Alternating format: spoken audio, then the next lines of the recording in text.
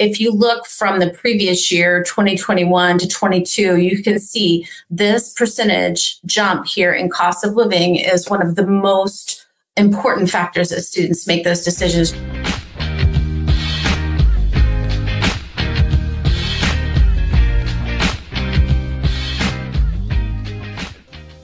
Reputation is everything. We've all heard it and we all believe it. Be it building and monitoring your online reputation or measuring your resident satisfaction in real time, we all know how important that is. The truth is, we spend too much time asking for reviews, responding to reviews, surveying our residents, and analyzing those surveys. This is all important, but there needs to be an easier way to manage it all. And in student housing, sometimes there just needs to be an automatic way of managing it, like during turn or for move-in day. Well, there is one platform out there that does just that. It's called Opinion. Opinion integrates with your property management software to automatically ask residents for reviews so you can get real-time feedback. It also works to generate more positive online reviews and ratings completely in the background without you ever having to push out an email or a text message. You can build surveys that are automatically sent out based on certain events within a tenant's lease cycle or an ad hoc community-wide survey. And it's working behind the scenes to analyze all of that feedback and present it to you in a way that you can quickly understand your property's resident satisfaction level and get insight into your team's performance. Listen, there are a lot of platforms and applications that can help you monitor and respond to your online reputation. Some will even help you generate more reviews, but Opinion allows you to do it hands-free and brings you the feedback you need in order to take meaningful action. So let Opinion do the heavy lifting and give your team more time to focus on your tenants.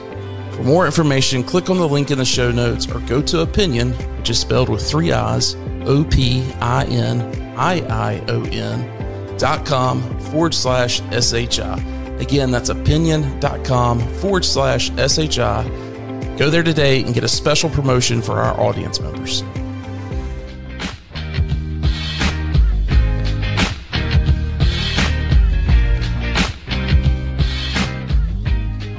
Hello and welcome to the Student Housing Insight Podcast, where we are putting you in touch with the people who bring student housing to life. I'm your host, Wesley Dees. I'm also the CEO and founder of Student Housing Insight. Yes, that's correct. Student Housing Insight is not only a podcast, but we're a platform for off-campus student housing professionals to connect, network, and learn. You can find out more info at studenthousinginsight.com.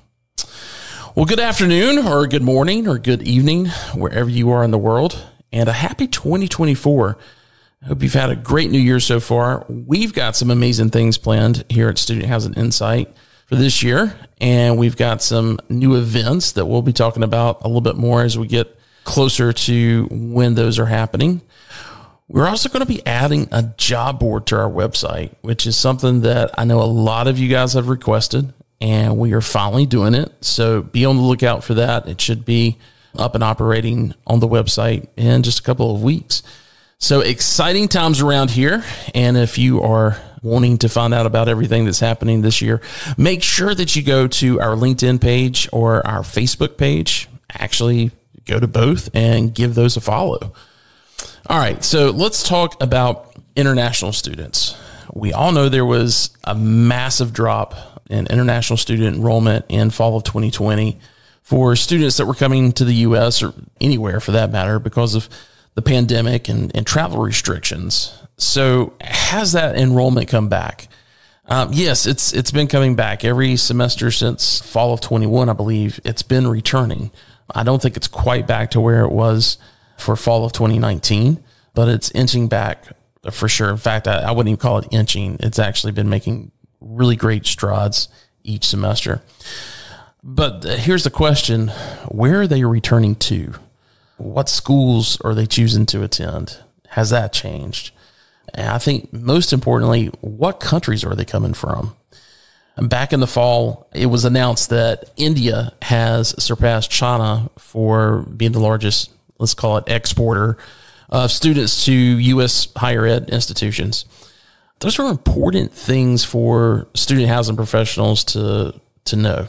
And this is why, for example, students from India, they don't have the same socioeconomic background as Chinese students, or especially a lot of students that come from the Middle East.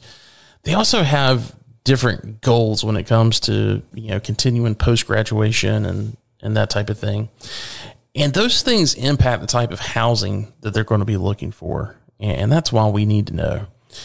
So earlier this month on ShopTalk, and if you don't know what ShopTalk is, it's the industry's monthly webinar that we host. We do that typically the second Thursday of each month, but you can get more info and register to get the calendar invites at shoptalk.info. But anyway, in this last one earlier this month, I interviewed Tonya Creamer from Oxford International Education Group. Oxford International helps students with really all of their accommodations when going to another country for education needs, specifically to the U.S. and to the U.K. And it's not just housing accommodations. They take care of kind of everything from health insurance to transportation. So because of that, they've got a ton of data on international students and, their modality when it comes to education. And a lot of that data can really help us as student housing professionals determine how we need to market to them, how we can best help, with them, not just in their housing needs, but how we can help connect them to their new campus community. So with that being said, let's get to my discussion with Tonya Creamer from Oxford International.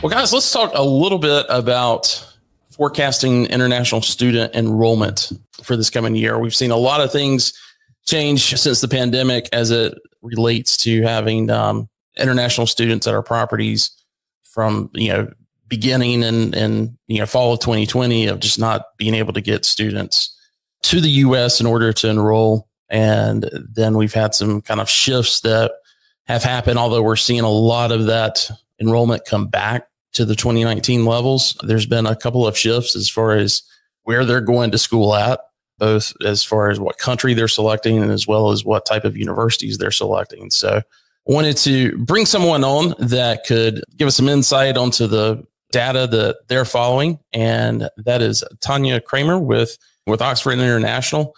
Tonya, if you will, I'll let you kind of give a little bit of an update on what Oxford International does, and then let's jump into the data that you've got. Sure. Thanks, Wes. Hey, everybody. I'm the VP of Higher Ed for Oxford International Education Group. The company was founded in 1991, initially providing English language instruction. That was in the UK, in Canada, and the US. They expanded with some language assessment instruction and language assessment administration. And then in 2016, started branching out into what we call the pathway sector in the UK, in Canada, the US, and now in Australia as well. If you're not familiar with the pathway, it's just another entry route for university-bound students to begin their collegiate studies while they're also still improving their English. So it's like a conditional admission. So it's usually a year or so, and then they progress into the rest of their degree. So we have, in the US, we're relatively fresh. We've got 2 university partners, but are expanding quickly. And I've spent my career in international ed in a variety of contexts. So I felt a little out of my depth listening to you guys talk about housing, because I felt like I had some background from working adjacent to it and setting up new partnerships.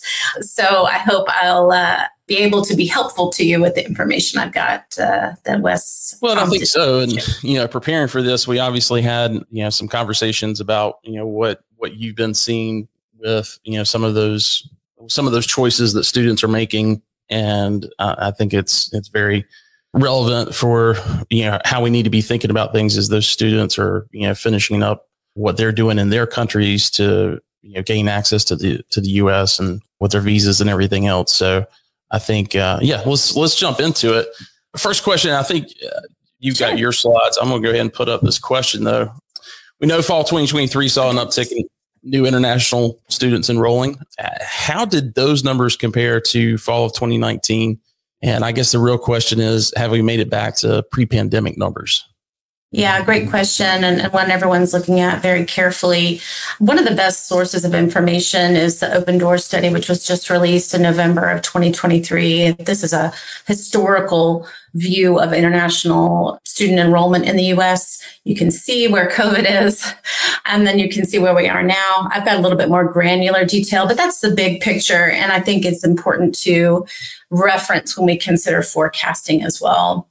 So looking more granularly, here you can see that in the last academic year, we had a total international enrollment of a little over 1 million, quite close to the pre-pandemic numbers. And you can see how much it grew specifically in just the last year. Now, as we look forward to fall of 24. There are some predictions. Hello IQ predicts worldwide international enrollment will continue to grow at about a rate of 4.2% through 2030.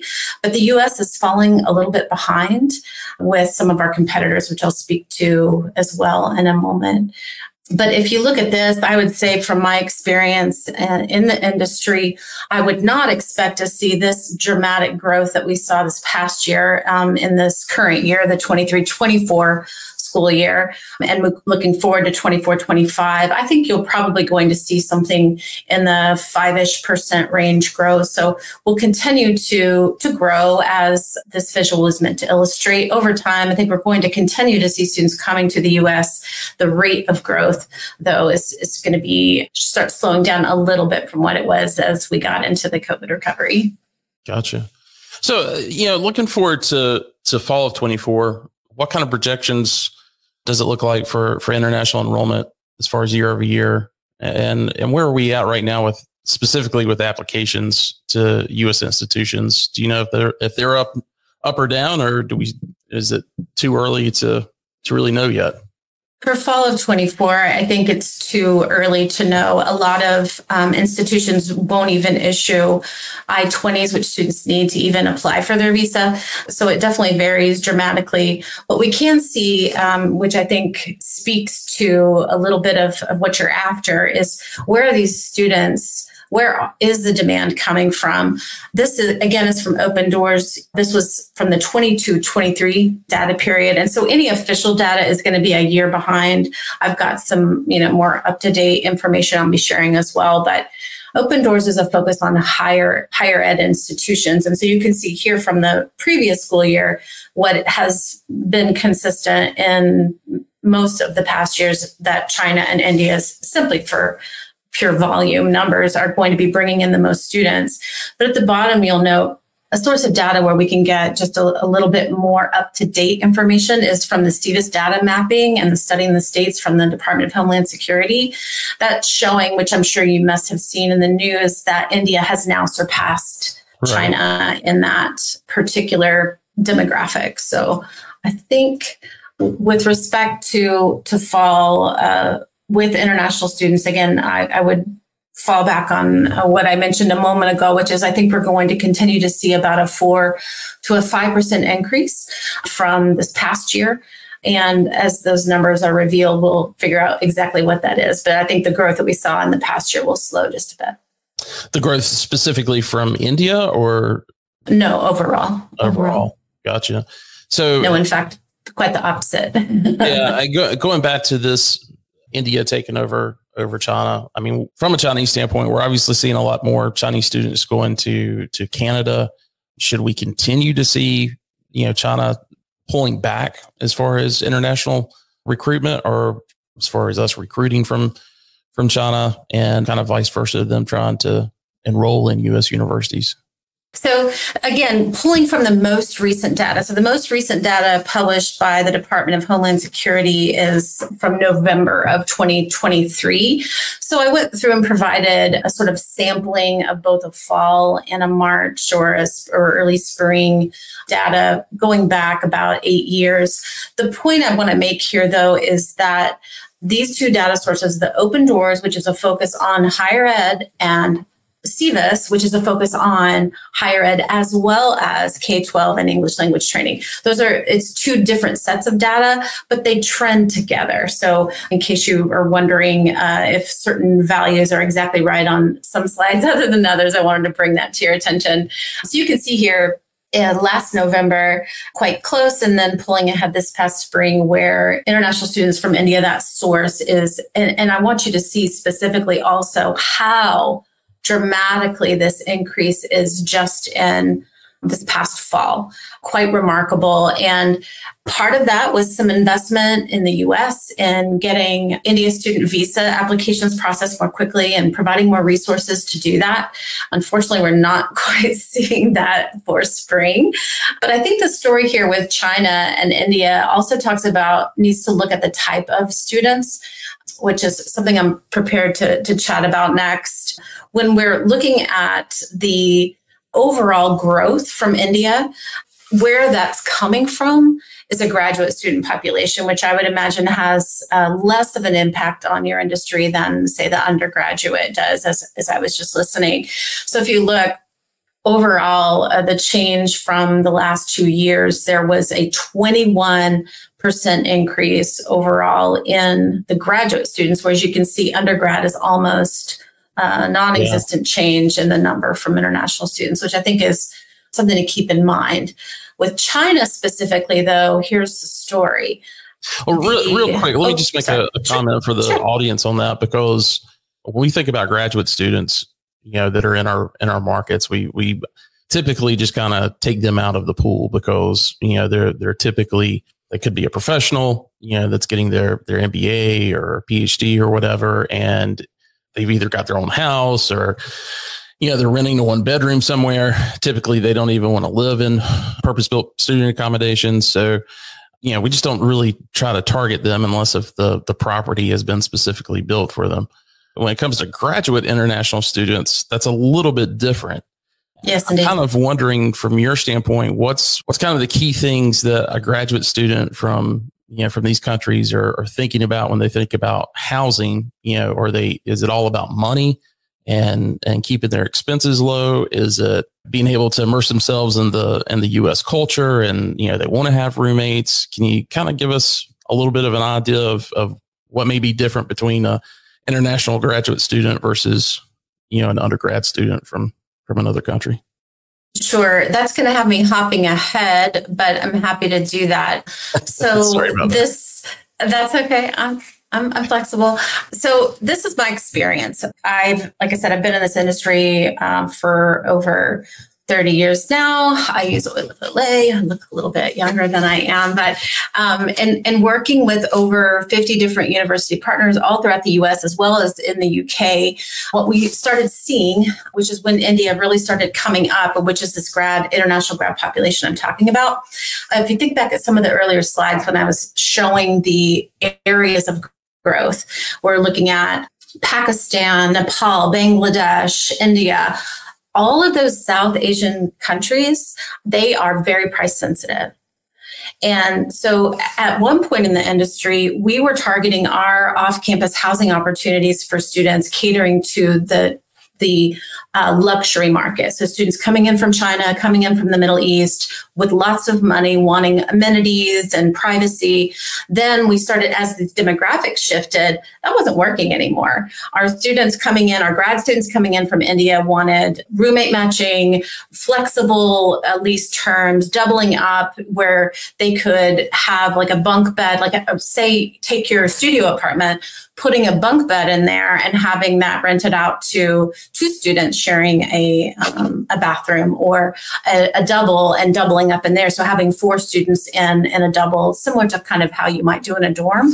That's what these grad students were looking for.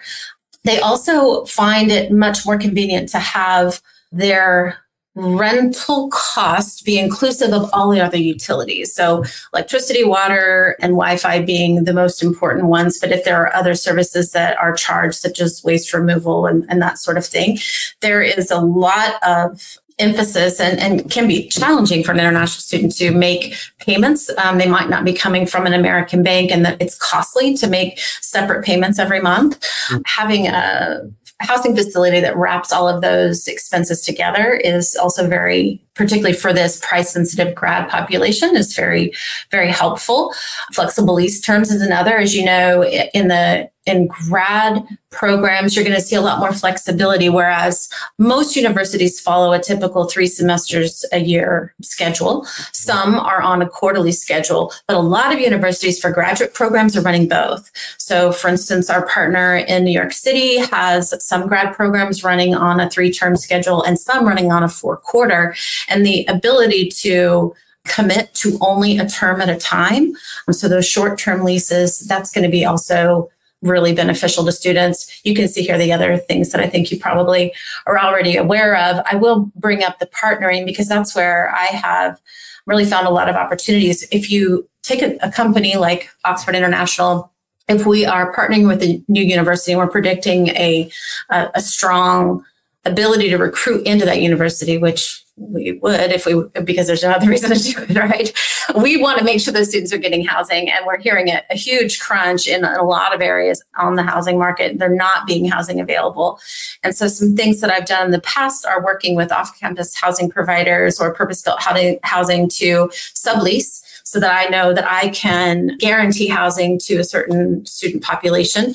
Other things we did were work out referral arrangements where you can have institutes like the company that I work for actually promoting your housing if you're needing to fill beds. So that's another way that you can attract these students to your facilities. Gotcha.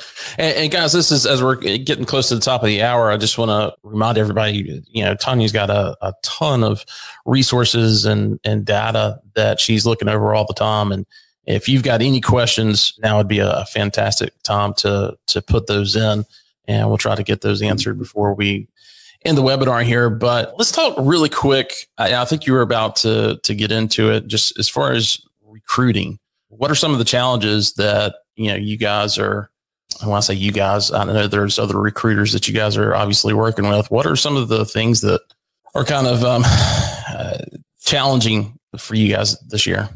This is a study that most folks in our industry refer to. It's Tribal Site Graduate International Student Barometer, again, published in 2023 from previous years. But I want you to look at the most dramatic increase in decision factor. And this is among students all over the world. So international students going to study in the UK, Australia, Canada, Ireland, Germany, you name it.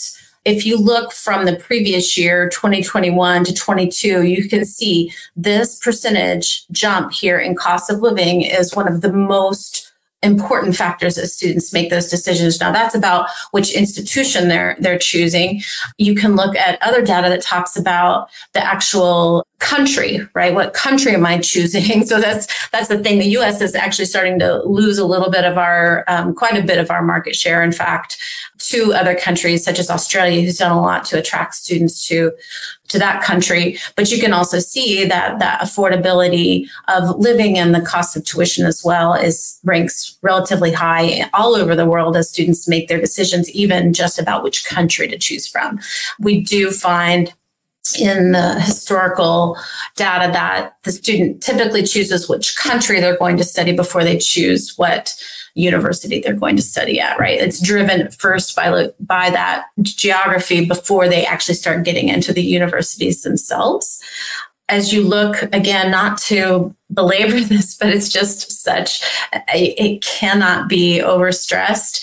Looking again, these are students choosing to study in the US, Australia, Canada, all over the world. China, number one concern, safety. India, our second, cost of living. India, number one concern, cost of living. Vietnam, number one, cost of concern, cost of living.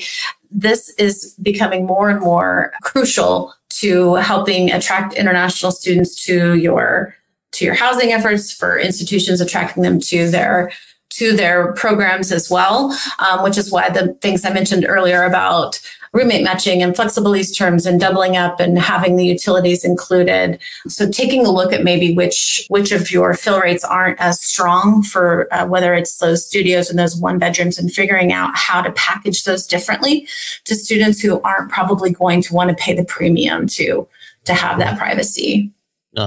That makes sense.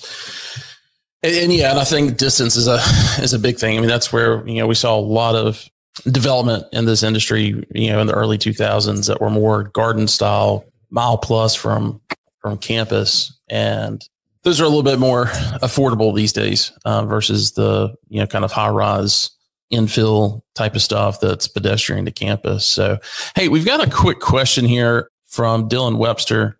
He wants to know, do you see any trend in the average international student's ability to qualify for off-campus housing? I think you kind of answered that a little bit in that last slide, but are they coming over with a document they have to have before they can even apply for a visa? They have to provide the educational institution with a financial affidavit or some proof of funding. And they're required to show that they have enough money to cover the full tuition for an entire year, as well as housing, dining, transportation. It's quite a large sum. And so that typically isn't a problem with respect to qualifying. What can be a problem for off-campus housing are things like lease agreements, not understanding that the student's not going to have a social security number, and they're not going to be able to provide you with credit references because they're coming from a different country. And so having an understanding of their unique circumstances with your traditional lease agreement, I think, is probably more of a concern than being able to afford it. Yeah, I'm not going to make any specific plugs, but there are a couple of companies out there that will guarantee those leases. So certainly would recommend you look into who those are. Hey, as we're ending up here, there's a question that came from prior to this as I was kind of getting things prepared. I went out to our leadership committee for ShopTalk and said, hey, are there any additional questions? And Laura Formica with Core Spaces had this, and I felt like it was pretty important. Any insights into the state of the mental health amongst international students, and how can U.S. operators better support these young people as they navigate life in a new country? Any thoughts on that? Absolutely. And I love the question. I wish more people asked it. I did grab some data because this is close to my heart as starting off in student services and as an adjunct faculty member. So if you look here again, this is an international student survey. I think it's telling that 17% of students are very comfortable or uncomfortable even asking a university for support. Culturally, students are not comfortable reaching out and don't know how to navigate the U.S., health insurance and medical service industries. And so I have a hard time navigating it. So. Yeah, exactly. So do I. I'm not going to read through this, but you can see for yourself.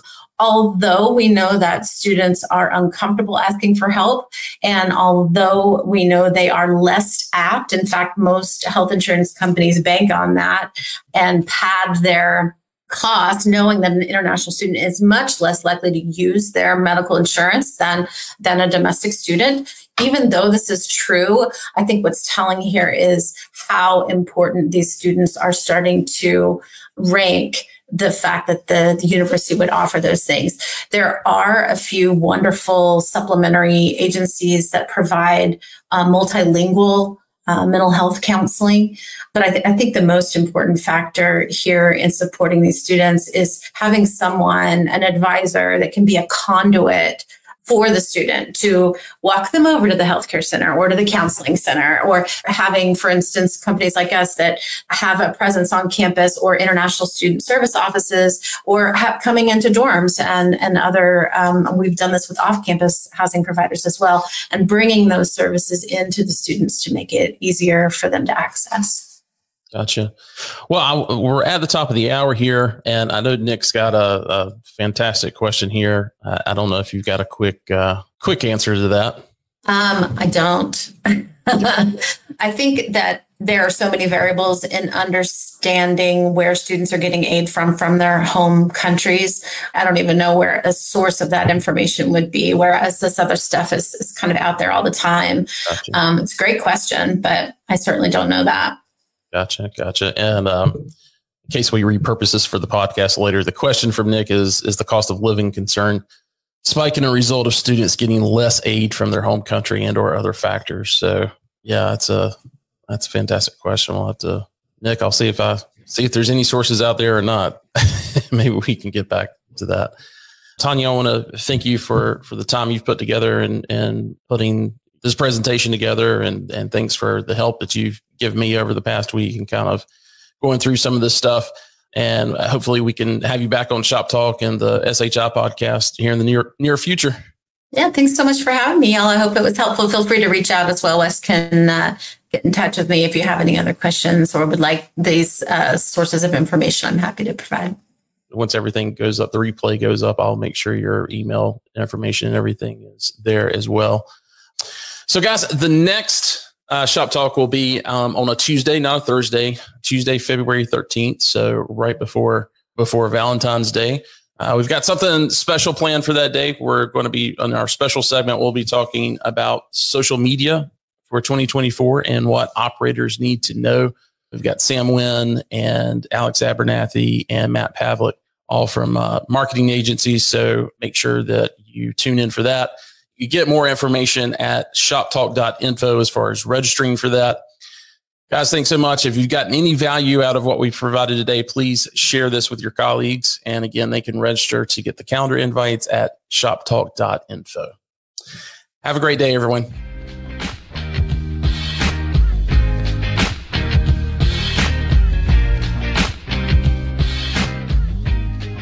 Again, a big thanks to Tonya for taking the time out of her schedule to present at Shop Talk. And speaking of Shop Talk, our next one will be Tuesday, February 13th. I'm really excited about our focus segment on this one. The title is What Operators Need to Know About Social Media in 2024. Things are constantly evolving in social media, especially with the advertising portion of it. So it's a perfect time here at the beginning of the year to catch up with some of the guys that pay way more attention to it than I do, and I'm sure that you do as well. Our panel for that segment will include Matt Pavlik with Grow Marketing, Alex Abernathy with Poetic and Asset Living, and Sam Wynn with Agency 53. These guys all work for or run marketing agencies, and they've got both of their hands on the pulse of what is trending in social media, but they also have the other hand on student housing operations, and they can speak our language. So I felt like it was really important that we speak with them at the beginning of this year and talk about some of the changes that they know, have either recently happened or things that are certainly being discussed and things that these companies are trending towards. So again, if you want to register for that, just go to shoptalk.info. You can scroll down and click on the register to receive Shop Talk updates. That's the best one to click on, because that will actually get you monthly invites, calendar invites to each Shop Talk. So make sure that you do that. You can always go to shoptalk.info, and at the top left-hand corner, it'll be the one for that month. So if it's, for example, on February 13th, if you log in on February 11th, that link on the top left-hand corner will go to the registration. If you go in on February 14th, happy Valentine's Day, by the way, you will basically go to the replay, and that will be there, through the rest of the month. So keep that in mind as well. But yeah, I would click on register to receive Shop Talk updates, and that will make sure that you get an email, actually a couple emails. We usually send one a week out and then another one a couple days beforehand, so you've got time to register. Well, with that being said, please, if you've gotten any value out of this episode, please share it with a colleague or 100. we really, really do appreciate our referrals, and certainly means the world to me. Also want to thank Opinion for being the sponsor of this episode. If you're not currently utilizing any kind of platform or process to measure your resident satisfaction and to generate positive reviews, or if you're using something that it requires your staff members to ask for a positive review, which means you're probably losing out on 90% of the positive reviews that you could be getting, then get in touch with Opinion. They've got a special discount for the listeners of this podcast. We'll provide the link in the show notes, but it is Opinion, and that's spelled with 3 I's, OPINION.com/SHI. Again, that will be in the show notes. Well, again, thanks again, and we'll see you next time.